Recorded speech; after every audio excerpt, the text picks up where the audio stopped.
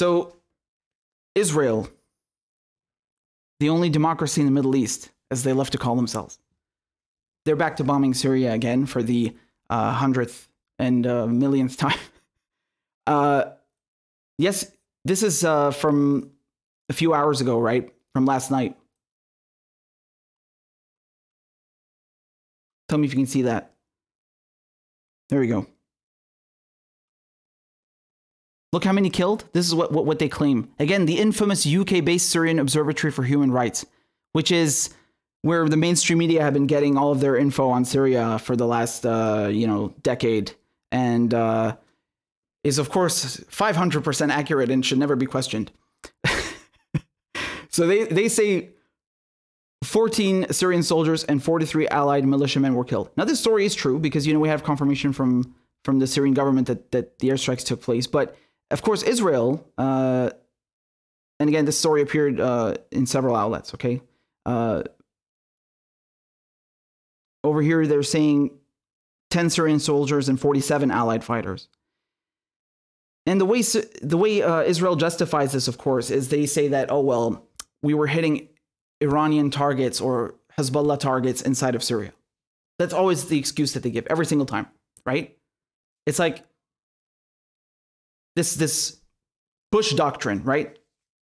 Preemptive strikes, the mental gymnastics. Oh, we better kill them before they kill us. Quick reminder.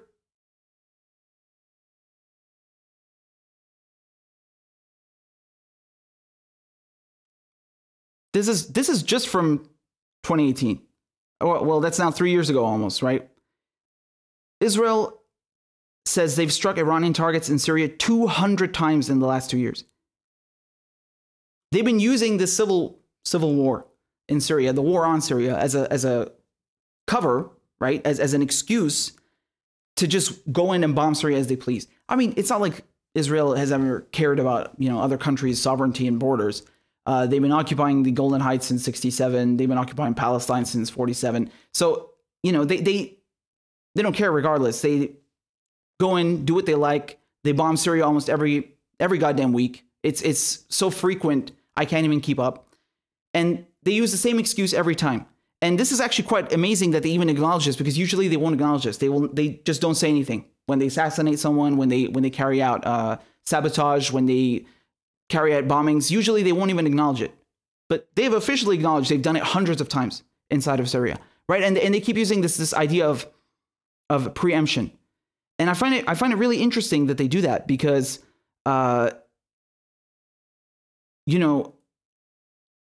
according to their logic, Venezuela, for example, should be allowed to bomb Colombia because the United States has troops along their border, right? By their logic, Venezuela is well within their rights. The U.S. is sending troops and beefing up their presence, trying to threaten them. Of course. Great logic, right? Have you heard any condemnation about this from anyone, from any government, not just the U.S. government, any government? Zero. Not a word. Even the UN has given up, right? Even the UN. So, at the same time, today, spotted tonight at Cafe Milano. Well, sorry, this is yesterday now, given the time zone difference. Spotted tonight at Cafe Milano, Secretary of State Pompeo and the head of the Mossad, Israel spy agency. Oh, wow. And of course, as Edward Snowden succinctly pointed out, there is no universe in which this is good news. I wholeheartedly agree.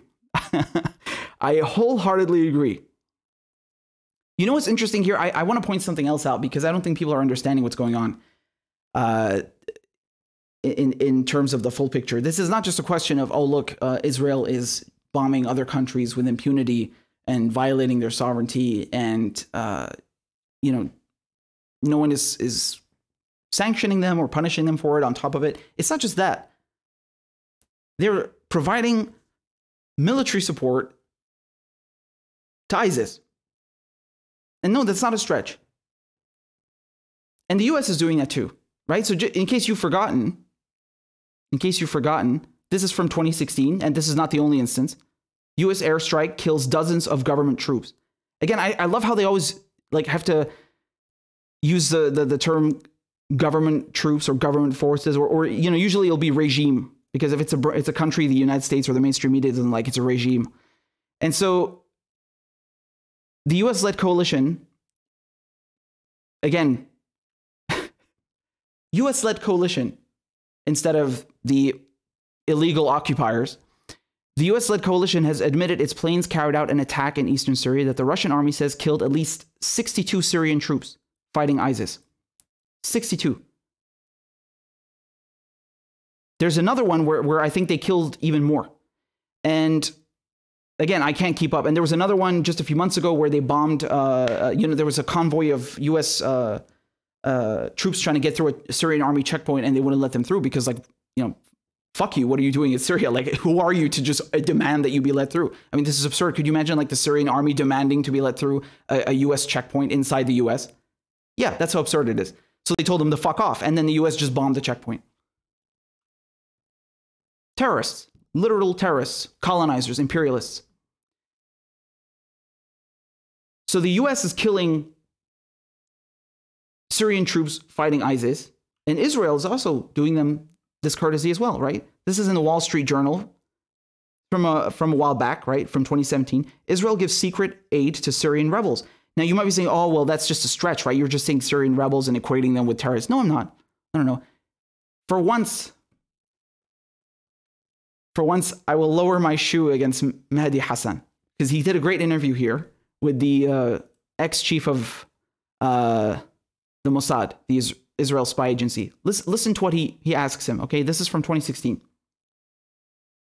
have been reports that Israel has been treating wounded Syrian rebel fighters in its hospitals on the border, including fighters from Nusra Front, which is, of course, the al-Qaeda proxy in Syria. Do those reports worry you that Israel's helping wounded al-Qaeda-aligned fighters? As I said before, in a different context, it's always useful also to deal with your enemies in a humane way. And I think that when you have people who are wounded and you can deal with them in a humane way, the considerations as to whether to take them in are not simply whether it's politically useful or whether it's politically So it's purely humanitarian, you say. So there's no tactical or political strategic... I didn't say there's no tactical. I said the main consideration, the immediate consideration is humane. But the tactical issues involved, I mean, you know better than me the phrase blowback. You don't think there's going to be blowback against Israel if you get into bed with a group like Nusra Front? No, I don't think so. I don't think there's going to be blowback. Why? Because I think that, unfortunately, the rules of the game in Syria are such that you can do anything that is not possible to be done anywhere else. Yeah, I think people said that in Afghanistan too. Would you also treat Hezbollah fighters? No. I would not treat... Have you not just contradicted what you told me 60 seconds ago about humanely treating your enemies? No. I think as far as Hezbollah fighters are concerned, with them we have a different account. So let me be clear, you're happy to treat al-Qaeda fighters, but not Hezbollah fighters? We have a different account with Hezbollah, a totally different account, because Hezbollah has carried out the type of actions against us which preclude us from going into what the al-Qaeda has done. Al-Qaeda, to the best of my recollection, has up to now not attacked Israel. Wow. I mean, that is one of the most telling interviews ever. You just heard that. Ex-head of the Mossad, he's straight up saying, yes, we've treated al-Qaeda fighters, given them medical attention, and so because we're trying to be humane to them, on top of the fact that it's strategically, militarily beneficial to us. It's tactical. And then he says, no, that doesn't apply to Hezbollah because, you know, we have beef with Hezbollah. Al-Qaeda's never attacked us. Al-Qaeda's never attacked Israel. We don't have a problem with them. Holy shit. What the fuck? I mean, if I told you that, you would not believe me. You heard it straight from the horse's mouth. Amazing. Again, I lower my shoe to Mehdi. Astonishing, right? So do you understand the bigger picture here, right? And I mean, this is such a frequent thing with Israel bombing Syria that even Lebanon, this is from yesterday, even Lebanon has filed a complaint to the United Nations Security Council because Israel keeps violating their airspace on their way to bomb Syria. And of course, even their maritime, their waters, Israel keeps violating. So amazing, right? How the United States, and Israel, I mean, just openly admitting that, yeah, they'll help out Al-Qaeda because it destabilizes Syria, and that's beneficial to Israel. By the way, if you go watch that full interview, you'll hear him say that Syria is the key to the Middle East. So they know exactly what they're doing. They're not stupid, right? They're not stupid.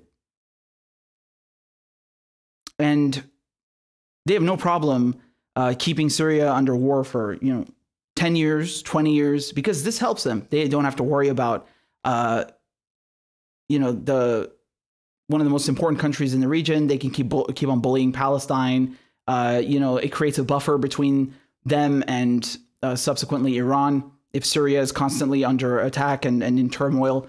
Very beneficial for them. And they will get in bed with Al-Qaeda, with Al-Nusra Front, which is, rebranding, and then openly admit it like it's nothing. And then they have the fucking audacity to talk about